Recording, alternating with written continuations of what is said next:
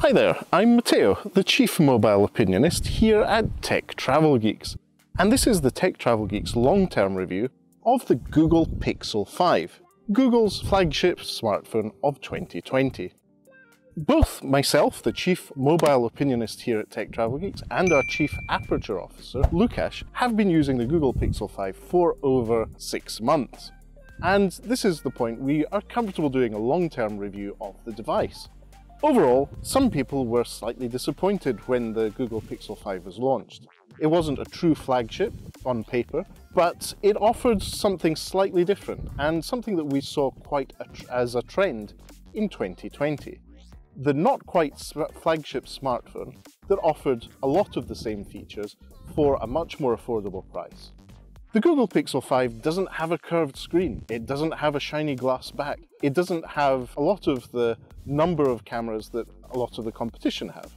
What it does have is two very, very good cameras, which we'll go into a bit more detail in a while. But first off, the Google Pixel 5 is a very handleable device. It's relatively small.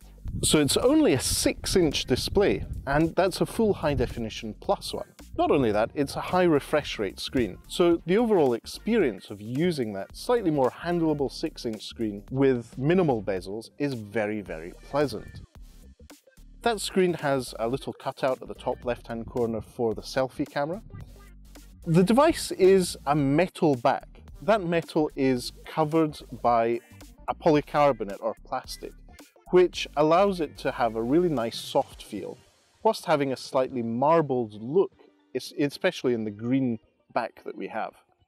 In the middle of the back, you also have a very nicely placed ergonomic fingerprint scanner. This is my preferred position for a fingerprint scanner. It really naturally is where you would hold the smartphone and where you'd hold your finger whilst holding it. So really, really happy about that feature. And then in the top left-hand corner, you have a square cutout where, shock horror, there are two cameras. Unlike the Pixel 4 XL last year, the two cameras here are a 12 megapixel main sensor and a 16 megapixel ultra-wide camera. The great thing about the Pixel is obviously Google's software. Google's operating system is showcased on Pixel devices, and the Google experience is truly fluid, simple, and easy to use.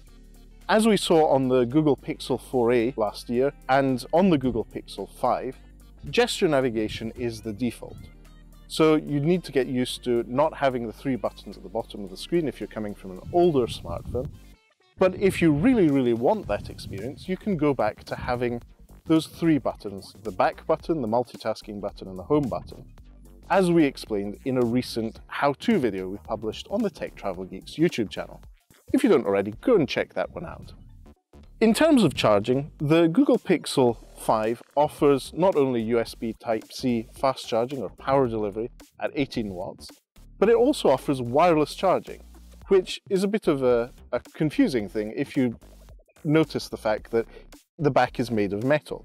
That's because Google's engineering, product engineering, and industrial design really did a job here of that metal back with plastic coating to be able to enable wireless charging with a metal back. So well done to Google there.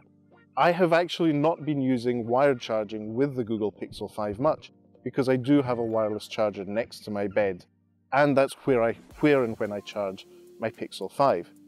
The Pixel 5 gets me through the day no problem. In some cases where I forgot to put it on charge at night, it's actually got me through 2 days. But we have been in lockdown for the most of the last 6 months, so there's no surprise there. As well as all the usual connectivity, Bluetooth, Wi-Fi, and so forth, NFC is available on the Google Pixel 5, so you will be able to use Android Pay as it was intended by Google. But to be honest, the most payments I've been using this for were with the Greggs app for my breakfast in the morning, and that's a QR code solution. Right then, overall, as I said, the Pixel 5 is a great device, but where it does shine, despite not being a flagship phone with an insane number of megapixels, is the camera department.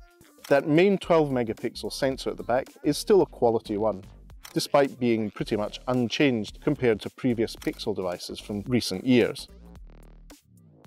The ultra-wide sensor is great to have on a Pixel device, though there is some deformation of the image at the edges. So make sure you don't put your girlfriend or better half in the edge of a wide-angle picture. I'm speaking from experience, obviously. The other thing that the Pixel shines in is night sight, their nighttime photography. And I have really enjoyed using the Pixel 5 for low light photography, to the point that even in daylight I use night sight because it's much faster in actually capturing images than it used to be, and it adds extra light and, more importantly, extra detail to the images I do take. For example, with my little black cat, it can pick up a lot of the fur detail that would otherwise be lost. Now, night sight, in my experience, has changed over the last few years. It used to be that it took a long time to actually take the images, and then processing was slightly faster. With the Pixel 5, I've found that to be flipped around. Night sight takes all the pictures at once relatively quickly, similar to what we've seen on Oppo smartphones, and then it takes a while to process them. This might be due to the fact that the Google Pixel 5 is not using a Snapdragon 8 series chipset, rather it's using the Snapdragon 765G 5G chipset. This isn't quite an 8 series flagship chipset, but for most users, it's more than enough. The only times I've had some slowdowns or slightly reduced experience is when taking a rapid succession of pictures in the Google Camera app and then having to wait for the HDR Plus or night sight to process. But apart from that, I've had no issues at all with that. It's probably also because that Snapdragon 765 chipset is paired with 8 GB of RAM. There's no options for less RAM on the Google Pixel 5, and it really does perform very well, even with multiple demanding apps open at the same time. I'm looking at you, Microsoft Teams. One of the other advantages of having a Google Pixel device is Google Photos. You will carry on getting free storage of your Google Pixel images on Google Photos going forward, unlike on other smartphones where you will now be using your Google storage and will probably have to pay to use more going forward. So, Google Pixel 5. Great smartphone. We can't really call it a flagship unless you're solely looking at Google's portfolio. But it goes toe-to-toe with devices like the Samsung Galaxy S20 FE 5G, which we've covered here on the Tech Travel Geeks YouTube channel, as well as the iPhone 12. 2020, especially in the second half, showed us that to have a flagship experience, you don't really need a flagship smartphone anymore. And Google are probably the best at showing that, with even less cameras than the competition, but a much better overall experience.